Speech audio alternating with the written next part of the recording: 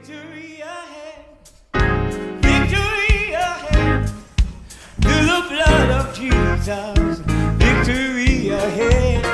I'm trusting in the Lord. I hear the mountains call.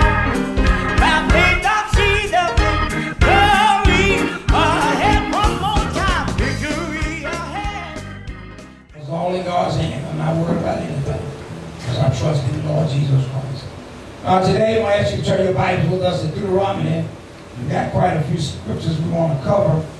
We probably won't finish this, but Deuteronomy chapter 30, and we'll begin in verse 19. Deuteronomy 30 and 19.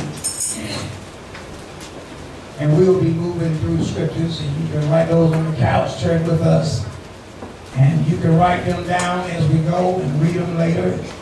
You can't catch up in here, you can write them down. Thank you, Jesus. And the subject today is going to be the choice is yours. The choice is yours. You choose. You make the decision. Because it's in your hand. The power is in your hands. The power of choice is in your hands. Thank you, Jesus. It's all up to you. Come on, begin to read in Deuteronomy chapter 30 and verse number 19. I call heaven and earth to record this day against you, that I have set before you life and death, blessing and the Lord said to the children of Israel, we're going to venture also into the New Testament. But when it comes down to righteousness and doing the right thing, God didn't change from Old Testament to the New. When it comes to dealing with sin, Old Testament and New, God didn't change. So many things under the law didn't come over, but the righteousness of God did and always will be, because God cannot cease to be righteous. He cannot cease to be unholy. His nature is set. God is a holy God, always has been, always will be. But God is working on man to get man in the place he should be in. God is trying to get man to that righteous state that he fell from in the garden. That's why Jesus came, to put man back in his rightful place with his God. Right relationship with his God. Right walk with his God. So he's telling them here, God saying, I call heaven and earth to record this day against you. Talking about rebellious Israel. Against you. Read. that I have set before you life and death. The Lord has set, not only did he set life and death before Israel, life and death is set before the human family today. People are choosing to be lost. People are making the choice to be saved. They make the choice. At the end of the day, the only one that can be blamed is the individual. Amen. Rise up in the morning, comb your hair, brush your teeth, wash your face, pimp in the mirror. Your worst enemy is looking at you. That one looking at you in the mirror will make decisions through the day. Can't blame mom. Cannot blame daddy. Cannot blame the church. That's right. Can't blame the preacher. You decide. Huh? Amen. People decide to obey God or not. That's why you got to be careful who you listen to. Listen to the Bible. Amen. That's safe. Huh? But people put so much confidence in other people that don't know God, advising them, and they don't know God. Huh? Blind lead the blind.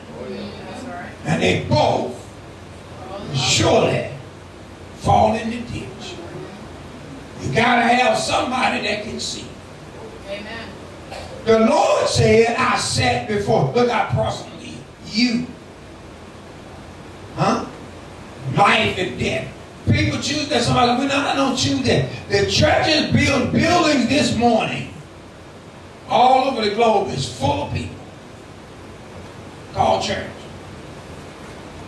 And they say they're serving God. But when people leave that building, what kind of godly decisions are they making? What sort of ungodly decisions are they making? You cannot serve God and sin too. If you could, he wouldn't have said this. If evil is okay, then God wouldn't have said this. That's right. He said, but it's two things before you. Life and death. Right? Yeah. What do you mean life and death? To obey God and live forever? To disobey God and die forever? He's not talking about casket dead here. He's not talking about physically living right now. He's talking about future. Future life. Eternal life. Your decision that you make will affect your eternal life. Because the decision everyone should make is you must be born again. Amen. Critical. You must be born again. Life. Obey God. Nicodemus comes to mind again. Here you had, listen, religion won't save you. Denomination won't save you. Because here we have a man that had to make a choice in the New Testament. Y'all ain't saying that. Here we have a powerful man. Here we have one in authority. A ruler, teacher, master of the law, the Torah, a master of it. But yet, when he came to Jesus, Jesus put a decision before him. Lord have mercy. Y'all better get with me. Those on the couch, stay with me now. Begin to read St. John chapter 3. Life and death has been placed in front of everybody. You cannot say, I would have, should have, or could have if it wasn't for this one or that one. Look in the mirror and say, you are causing me to be lost by the decisions you're making. Read. St. John chapter 3 and verse 1. There was a man of the Pharisees named Nicodemus. Here you had a man in one of the religions of Jesus' day. Pharisee, Sadducee, scribe. There was a man of the Pharisee named Nicodemus. Look at his resume, if you please. A ruler of the Jews. A ruler. The same came to Spiritual ruler. Huh? Read. The same came to Jesus by night and said unto him, What? Rabbi, we know that thou art a teacher come from God. We have been observing you, Jesus, For no man can. and we know something about you. What do you know? We know that you are a teacher, but you came from God. Listen at this man. started teaching Jesus that come from God. Jesus, you notice, now is silent.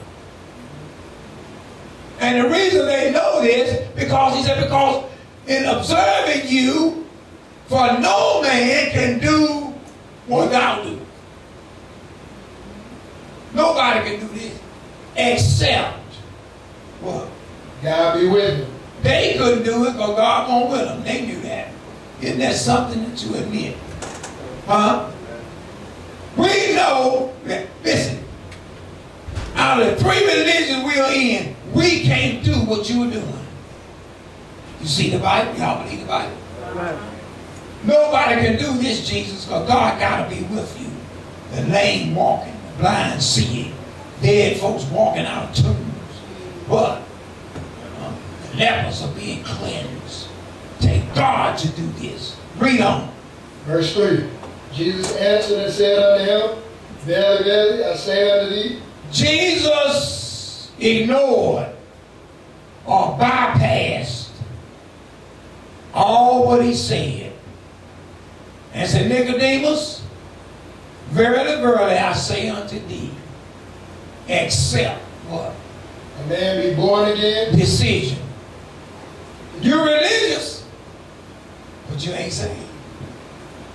I say it, except a man be born again, he what? Cannot see the kingdom of God. Cannot see the kingdom of God. That's the question that's being posed on this broadcast to all of you that watch this broadcast, all of you that are wrapped up and tied up in denominations of men, religion. That's the question to you. That's the decision you must make. Your religion cannot do what Jesus told it to do because it won't make the right decision.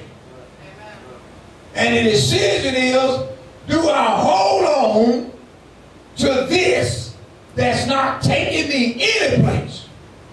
Or do I make a decision to repent and turn from my wicked ways? Be baptized in Jesus' name for the remission of my sins and be filled with the Holy Ghost. That's a tough decision because religion and denomination don't believe in it, have taught you not to believe in it, and you find yourself going around in circles. But life is set before you. The right choice set before you. Thank you, Jesus. So when people die, they choose death. People live, they choose life. Because the Bible said, I set before you death, for life and death. Look, blessings and cursings. I'm not talking about money. When people see blessings in the Bible, so many hypocrite preachers, all they think about is Benjamins. He wasn't talking about that blessing. It's spiritual blessing first. And spiritual cursings. Huh? It's a blessing to be in the will of God. It's a blessing to be saved and delivered. Amen. It's a blessing to know God is with you. It's a blessing to know you on your way to heaven. It's a cursing to be bound. Huh? It's a cursing to be depressed. It's depressing to not sure of God with you or not. That's a cursing.